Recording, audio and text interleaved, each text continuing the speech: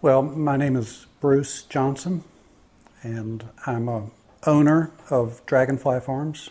The farm itself is 100 years old, and it's been in beef cattle the whole time. We've owned it for 7 years. We bought it in 2007.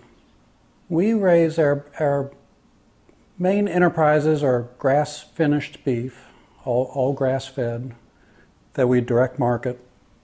And then we do some specialty horse boarding, retiree care and layup care.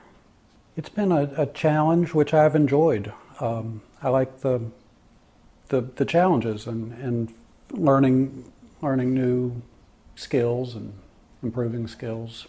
We're the new farmers and one of the new farmers in Beaverdam, but people are real welcoming and helpful. We want to produce a healthy beef that is grown locally.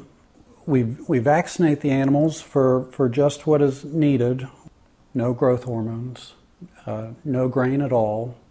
And we really rotate the cattle through the fields and try to produce good grass and take care of the land as we're producing good beef.